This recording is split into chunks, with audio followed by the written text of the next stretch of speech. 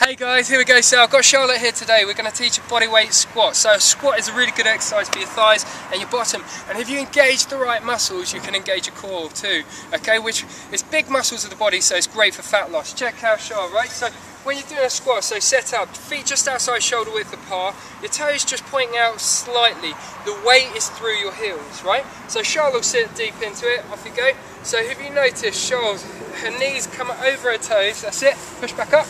So her knees come over her toes, and then she sits back into it, squeezes through her abs, squeezes through her bottom, shoulders drawn back, and then she's back up. Off you go. So her weight's nice and evenly distributed. The depth, okay, so she's keeping a nice neutral spine. Off you go, Charlotte, keep going. So the depth is great. She's sitting in nice and deep. Okay, if we draw from the side, have a look from the side, spin round shot. That's it. So she's sitting in nice and deep. Off you go. And then she's pushing back up like so. Perfect. So squats, get them done.